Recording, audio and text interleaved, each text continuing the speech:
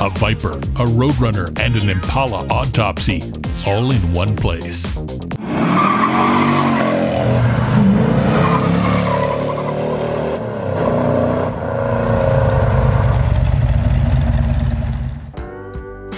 The sun is shining again, and after a Montreal winter that seemed like it would never end, the classic American cars that Nick has always loved are back on the road. Returning viewers will remember that Nick recently completed the restoration, rebuild, and dyno testing of this Chevrolet 327. The engine performed flawlessly and was installed into his customer's beautiful 1966 Impala for what looked like a great summer of cruising. But then, after just a couple of 100 miles on the road, the customer brought the car back on a tow truck. And what Nick found was enough to make any Chevy lover sick to their stomach. Today, the man that many call the doctor of cars will begin his post-mortem of this classic engine. Let's take a look at what's happening with the 327 that overheated beyond. I want to take a good look here. We've got this 327 that came out of the 66 Impala. Got pretty well cooked, or should I say, it went extreme overheat. We had checked the light. Does not have a gauge. The light did work. We grounded the wire, it did work. And of course, when you have no coolant, the light will not work. Now, did the light come on earlier? Maybe George did not notice it. I'm not so sure. All I can say is that I'm here to figure out what went wrong, because I want to make sure if we don't build another engine that we have the same issue. So I've taken apart the water pump. A lot of people made a comment that the impeller could have broke off the shaft, or is it the wrong rotation? Well, I don't know, it looks like it's all good to me, so I'm not going to blame the water pump. And it's also a brand new pump that we also had replaced at the time when we built the engine. We had it oversized. It was a 30 over block. We oversized it 40 over. I'm going to get the pieces, I'll bring them there in a minute, but I wanted to take a quick look here. If you guys see, like, the engine looks like it ran out of coolant. The cylinder head turned black, and the top part of the cylinders on the block you can see is burnt, cooked, overheated, or whatever you want to call it. The crank is in it. It still turns. It has been scored. It's turned a little bit black. If you guys take a look here, look at that crank. It's turned dark colors on the journals. It still turns over. But my concern is, do the cylinder bores have any cracks? Well, I'm just going to turn it over, take a quick look. Maybe we might see something. And do not forget, when the car came back here, we had to have 2 gallons of coolant and had no leaks whatsoever. So where did it go? Nobody knows. And I know very well that before this car left from my shop, the coolant was full. There was a flow going through the radiator when we had it running at 1500 RPMs. It had no air pockets, and it was running well. And then, you know, my client lives about 45 minutes from here, up north. So he's taken the car 3 trips to his house, had no issues. But on the 4th trip, coming back to Montreal, this is where it all started having the issue. So I'm just going to see if I can see anything with the cylinders. I'll get a bright light. I want to take a good look. If you guys can take a good look right here, you can see some of the cylinders are practically blue. In the meantime, let me get you a connector rod and a piston, and I'll show you what happened. And there's the pistons we had installed. They're made by Keith Black. If you take a good look, the wrist pin is jammed. Okay, so you know, of course the pistons got cooked also. They overheated. But I don't see any scores in the cylinders. If you look at the skirts, they look pretty good. So where did that coolant go? I don't know. Maybe was it the cause of a rat leak or anything like that? No, none whatsoever. George also told me, my client, that someone on the highway was telling him that you're blowing steam or smoke in the back on the exhaust. What color was it? Probably was white. Steam, coolant. But I don't know. This is what I heard. So for that reason, should have had a blown head gasket, cracked cylinder head, cracked cylinders. I do not know. I took a good look at head gaskets. They're not damaged or torn or blown at all. The only thing I did not look at was the cylinders. So I'm going to bring a light. We'll take a quick look, see if we can see any cracks in the cylinders. To determine a cylinder crack, you got to freeze the cylinder. But I'm not equipped here to freeze the cylinder, so I'm just going to take a visual look, see if we can see anything. So I'll get my glasses on, my flashlight, take a look, just look through the cylinders and see if we see anything. You know, it's going to be hard to say. You know, it could be a hairline crack. You know, when it gets hot, then you see that the crack opens up and then it bleeds off into the combustion chamber and then blown out through the exhaust. And from what I see, I don't know, it's hard to say, I really don't know.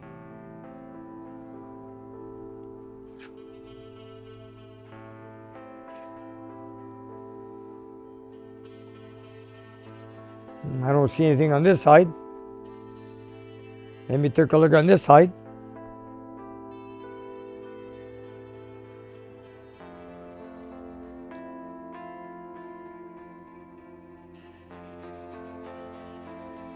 You know what, I'm just looking at it quickly.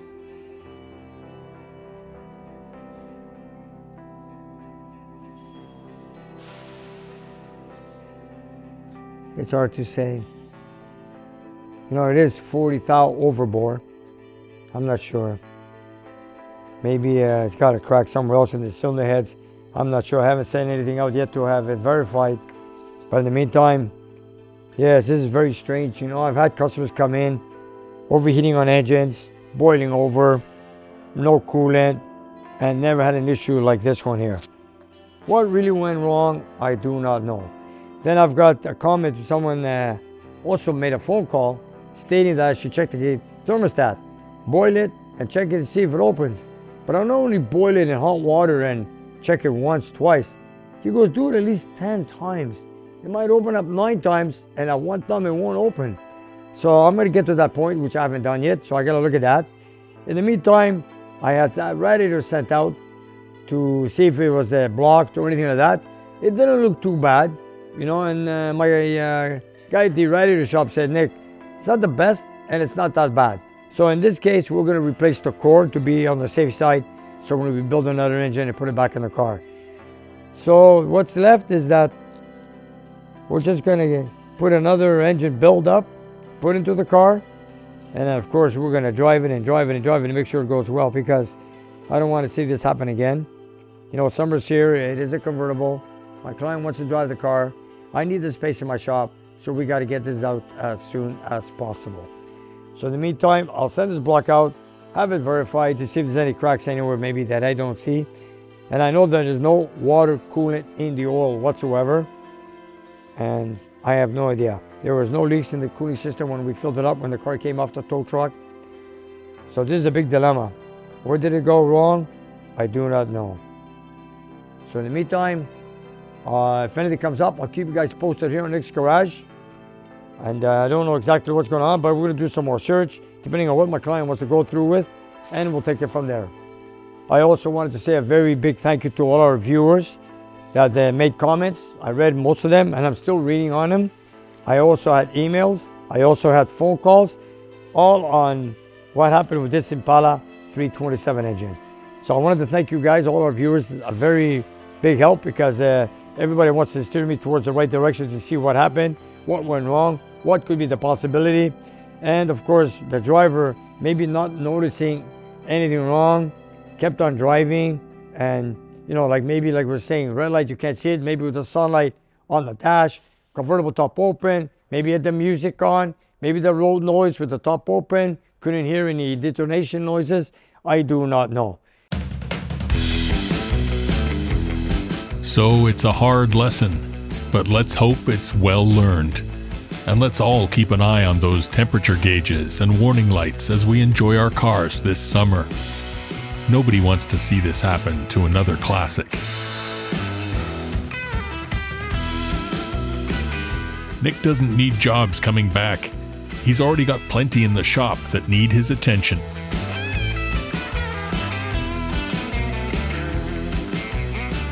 This is one of my viewers from Sydney, Australia, that bought this car out of California.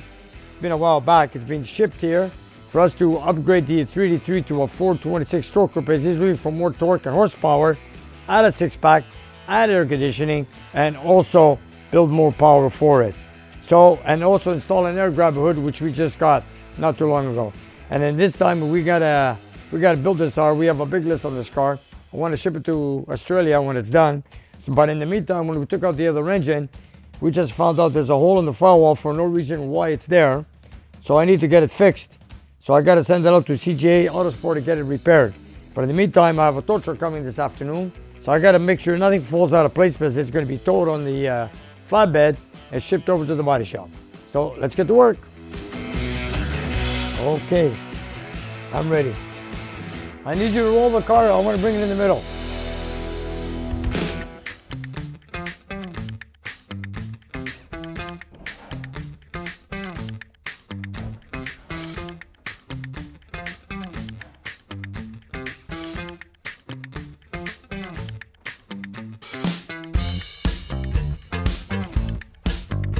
Okay.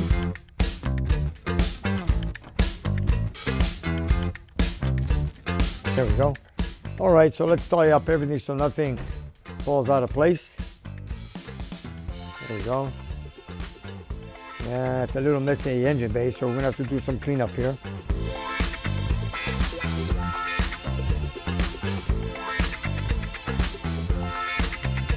Beep, beep, Roadrunner. If he catches you, you're through. Beep, beep.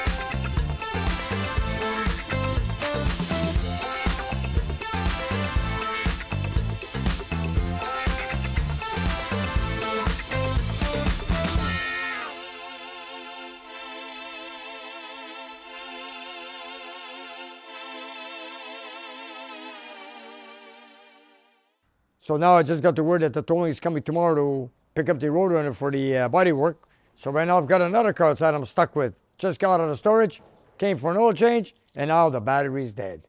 So let's go take a look.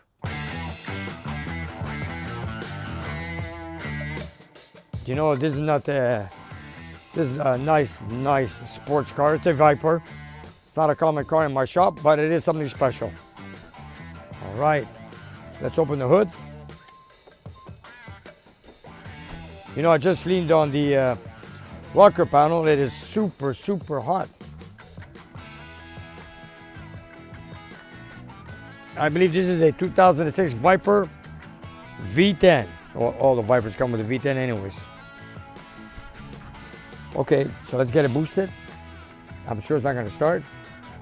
My brother Flip has a 96 Dodge Ram pickup, 3500 dualies. It's got a V10 in it, and so does this.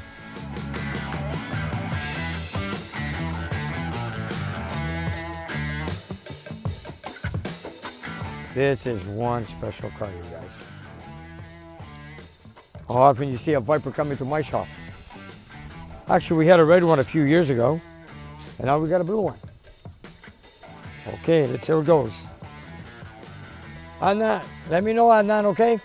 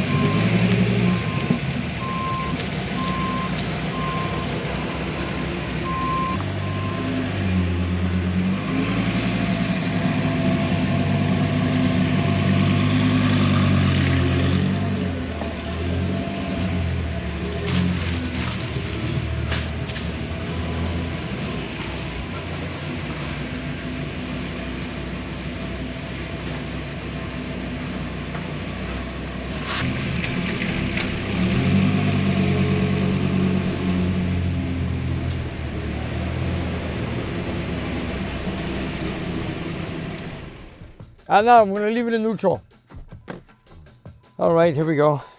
You know, just like a Corvette. Here we go. And not only that, you can feel the heat from the rocker, because the exhaust goes through here. That's awesome. Beautiful color, by the way. I left it in neutral if you need to push it back, Adnan.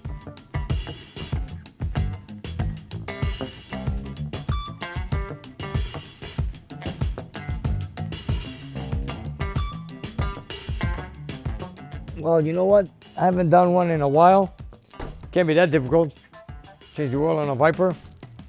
Plus I got the chrome to put back on the exhaust, which I'm going to stick on tonight so it can dry overnight. Right here. Okay, we'll take care of it. All right. And now you're going to have to push it back a little.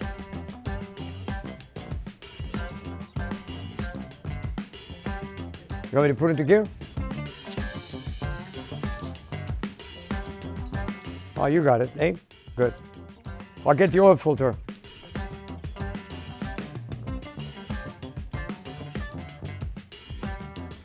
So we just got a simple job on this one. Just a simple oil change, no motor job. After all, it's a 2006, it's a running car. I believe it's only got a few thousand kilometers on it. And it's here for just a general maintenance.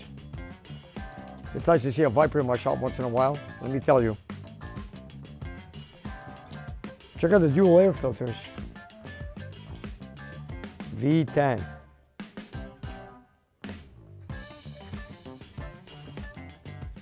I wouldn't mind taking this for a ride down the highway. You know, they have the sports car Corvette in America. Then they were building it so many years. And Dodge came out with a sports car. Not a muscle car, a sports car. And they came out with this one, the V10. That's pretty unique, you guys. Dodge. And they called it a Viper, of course. Yeah, these are beautiful colors. These are the colors of the Greek flag. Not bad. Anna, it's all up to you, buddy. Anna, I don't know how many quarts this is going to take, or should I say liters. We'll find out. Check it out. Built with pride at Corner Avenue Assembly Plant, Detroit, Michigan. The Team Viper, which is right now the SRT plant. You know, it came out to be against the Corvette. That's, you know, it's a sports car. It's not a muscle car. It's a two-door, two-seater. And it came out to compete with the Corvette. I remember back in the old days, Ford had the T-Bird, which was also a two-seater. Back in the 50s and early 60s, I believe. But now the Viper came out from Dodge. And now, I believe it's only the Corvette.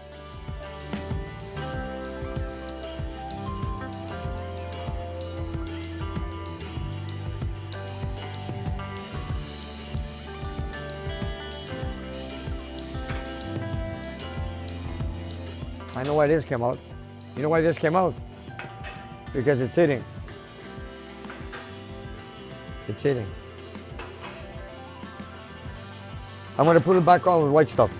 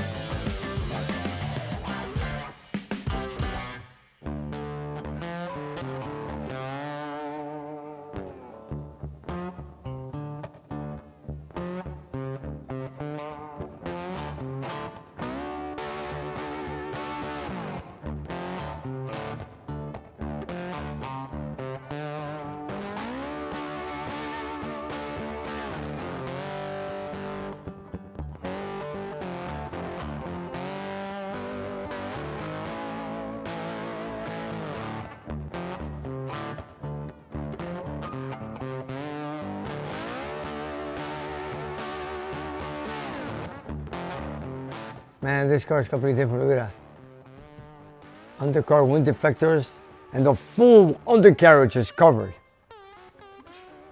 The exhaust going out from the side. What a gigantic oil pan. Check it out, you guys. Almost 3 feet long. This is pretty long, isn't it, Adnan? Looks totally different. What a different car cup, really. Aluminum control arms, coilover shocks. Different vehicle from the others, let me tell you. A lot of construction in this car. Very special. White tires. I love the bolts they have on their window. Such humongous bolts. That's where it should be. Not like these Japanese cars that come with, or German cars with little plastic snap-ons. This is good. Big bolts, take off the cover, work underneath the engine. This is how it's done. All the way across. Check this out. Nice. Well, that's it, you guys. This is a special car. It is a Viper. Okay, it's an older model, 2006, but the newer ones are a lot better than this, of course. But you know what? It's cool. You know, you got these sports cars, Viper, Corvette. I had a client of mine years ago wanted to put a 55 body on a late model Corvette chassis. In other words, take the Corvette body off, put the 55 body on the chassis of the Corvette, which was in the late 2007, 2008 Corvette. Then I said, you know what, you guys, leave the Corvette the way it is. Don't put a 55 Chevy body on it. The same with this. Some people would want to take this car, put a Roadrunner body. Why? Just leave it as it is. It's a Viper, it's a Corvette. That's the way they were born. That's the way they should stay.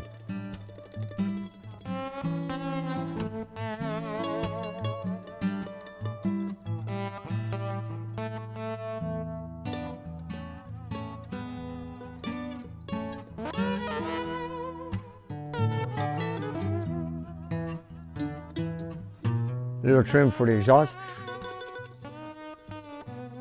It's the same old piece. The customers asked me to glue it back on, so this should work. Let it dry overnight. Sometimes they just need an oil change and a piece of trim stuck back on. And sometimes they come in with burnt-up engines that need to be replaced. Either way, Nick knows that the details matter, and the smallest thing can lead to big problems down the road.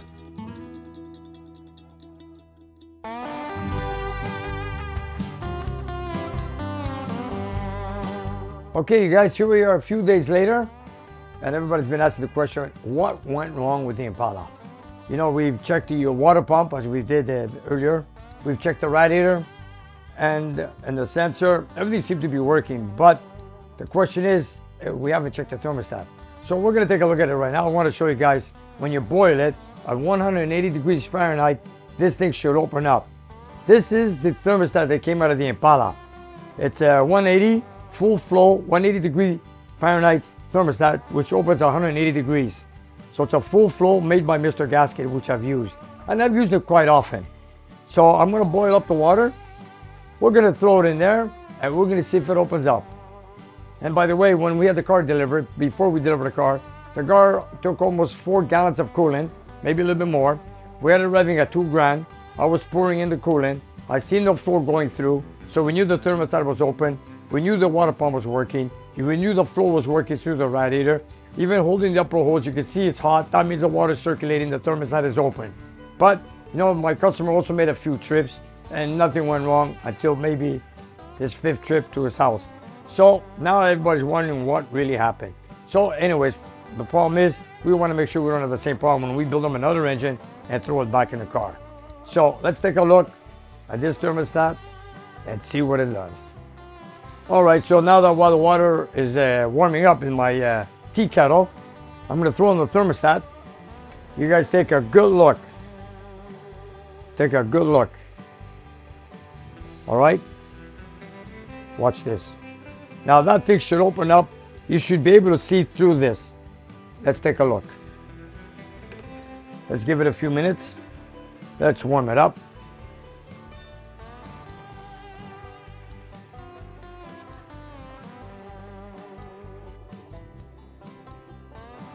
Give it a few more minutes. I want it to boil. Even at 190 degrees, who cares? So when it's a 180 thermostat, it should open at 180 degrees Fahrenheit. But I'm gonna go beyond that. I wanna see if this thing opens up at all. Now I'm gonna let the kettle boil up to 212 so I can make sure it's over 180 degrees Fahrenheit and see what really happens. So I'll just keep watching. I'll make sure with my thermometer here. Here we go.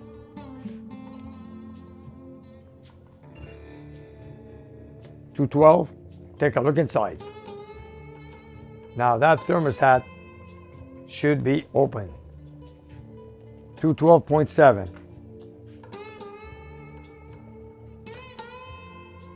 If you take a good look, you guys, it did not open. Take a good look. You see no opening here whatsoever. Nothing. So let's try it again. Here we go. Let it boil some more. In the meantime, I've got another one here, brand new, which I have not even opened the package yet. So I'm going to try this so we can see what's going on.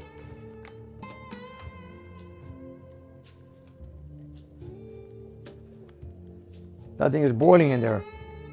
That thing should have fried open already. Okay, here we go. I'm going to open up this one here.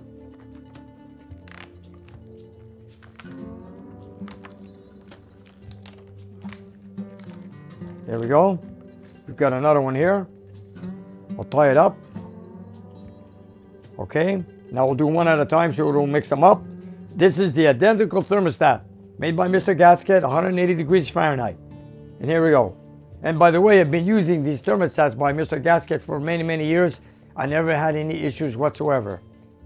Okay, let's take the one from the Impala out. Here we go. It's been boiling in there for a while. Look at it, you guys. Nothing. It did not open no matter what. So now let's take a brand new one here, which I have not tested yet. Let's see what it does. Here we go. The water's still boiling.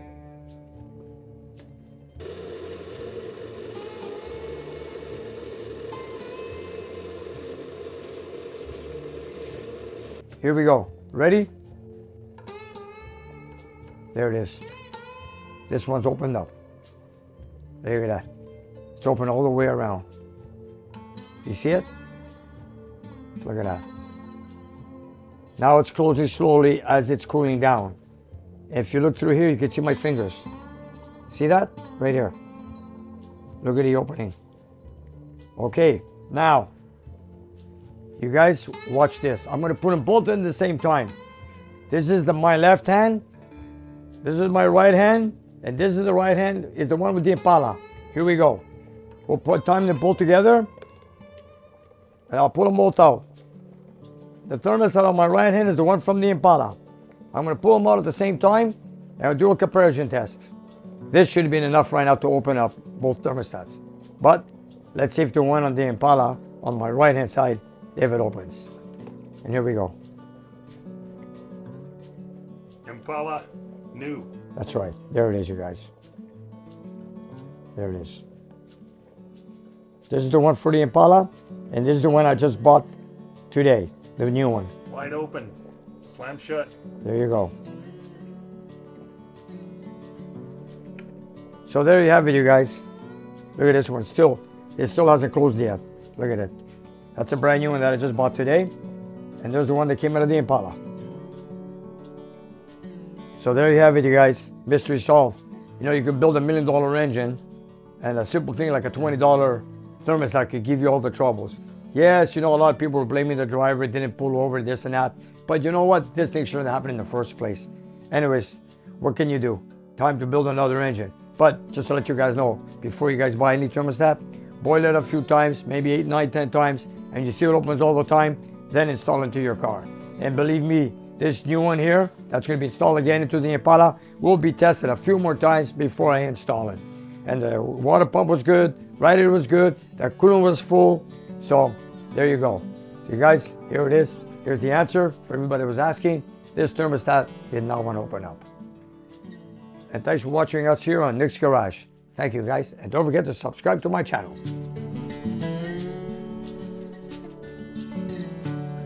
And you guys, if you look down below the video, we have a whole bunch of merchandise that you guys can buy. So whatever you like, buy it, love it, wear it, and enjoy it. And help spread the word of Nick's Garage. And if you have some time, check out our Patreon page. We have extra content and you guys can watch it and take it from there. And we'll see you next time.